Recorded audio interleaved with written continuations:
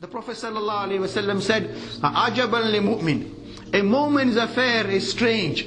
And when Allah blesses him with something good and he thanks Allah, he enjoys the goodness Allah has given him, and then he says, "Ya Allah, I thank you for what you've given me." Allah rewards him. Allah has blessed him and he's enjoying himself, and by thanking Allah he's getting more reward from Allah. And then when Allah takes something away and replaces it with hardship, He makes a sabr. And so as well as getting that hardship, it's hardship temporarily, but it's getting reward from Allah. And so much reward. إِنَّمَا يُوَفَّ الصَّابِرُونَ أَجْرَهُمْ بِغَيْرِ حِسَابٍ. The reward Allah will give the people who make sabr will have no limits and no bounds. So much reward. And the hardship, illness, TB, cancer, whatever, a person will suffer a few years at the most. Then even if a person was living a life, severe hardship, severe illness, until death took him away. But when death comes, illness is also taken away. There is nobody with cancer in the grave. There will be nobody with cancer in Jannat. There will be nobody, Allahu Akbar, with back problem in Jannat. There will be nobody with arthritis in Jannat. Inshallah. And everything bad will be taken away. So the hardship will be taken away after a few years. But the reward Allah will give upon the sabr a person makes. One old woman came to the Prophet ﷺ. She used to suffer from epilepsy. She used to have fits. And she said, "Ya Rasulullah, make dua, Allah gives me cure. Allah cures me, gives me shifa." The Prophet ﷺ said, "Oh woman, if you want, I will make dua for you and Allah will give you shifa. Or if you want, you make sabr and Allah will give you Jannat." She said, "Ya Rasulullah, well, I would rather have Jannat." And she said, "But Ya Rasulullah, I'm an old woman. When I get these fits and these attacks, I don't know what happens to me. And so often my aura, my private parts get exposed. Ya Rasulullah, make dua that when this happens to me, at least I won't become uncovered."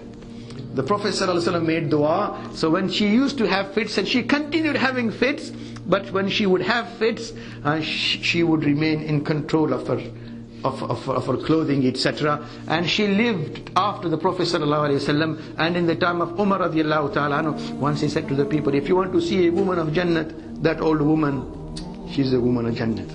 Because the Prophet ﷺ promised a Jannat. So when a Muslim and a believer gets hardship, he doesn't go crazy. He doesn't become depressed. He doesn't get a nervous breakdown. Why?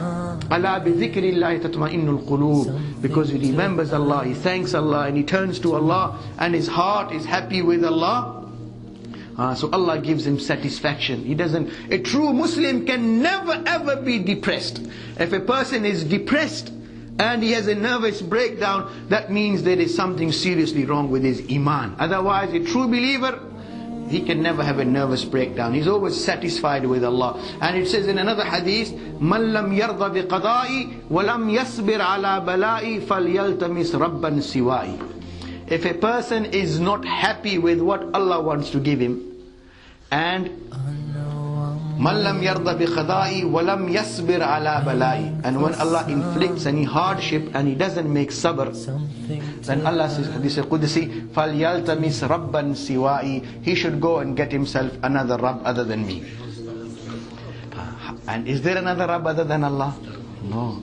And a person who's happy with Allah, with the little Allah gives him, if Allah has given someone little, not abundant, he has a nice simple car, nice simple hut or a house which is sufficient for him. He doesn't get a 3-course meal every day, but he does get enough to fill his stomach, alhamdulillah, and he's happy with Allah. If a person is happy with the little Allah gives him, Allah will become happy with the little he gives Allah. Allah will become happy with the little he gives Allah. In other words, here the bare essentials, faraid, wajibat, 5 times daily prayers, mashallah. He doesn't have enough money to pay zakat, no problem. He doesn't have enough money to go to Hajj, no problem. Hajj is not obligatory upon him. And mashallah, that bare essential is he performs, Allah is happy, that's enough. And this man, he will get his reward from Allah. And when people want everything good, Ya Allah, I want nice this, nice that, nice, no problem, you can ask Allah. But then Allah says, okay, nice prayers, nice sadaqah, nice fasting, nice hajj, give me something nice as well. So a moment's got nothing to lose. If you're happy, mashallah, you got good things, thank Allah. If you are going through hardship, no problem, don't despair, make sabr, and the hardships Allah will take away after a while. Inna ma'al usri yusra, inna ma'al usri yusra. Allah guarantees, after every hardship there is ease. After every hardship there is ease. Allah guarantees.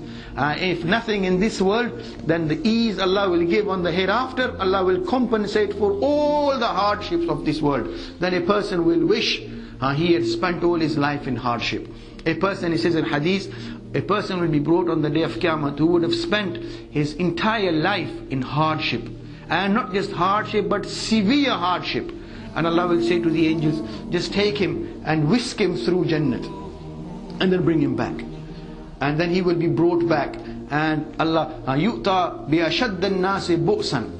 A person who lived his life in the most severe hardships will be brought, and then Allah will say to him, after having been through Jannat and just felt the cool breeze and smelled the fragrance of Jannat and just seen it, Allah will say, tell me, hal ra'ayta bu'san qat? Have you ever seen any hardship in your worldly life?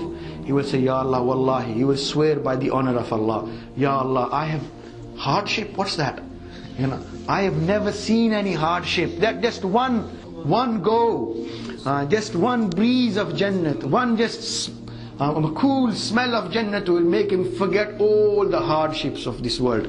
And Allah will say to him, oh my servant, I did not put you in hardship in the world because I looked down upon you, or because you were disgraced in my gaze. Rather, I kept the world away from you so that I can bless you more in the akhirat.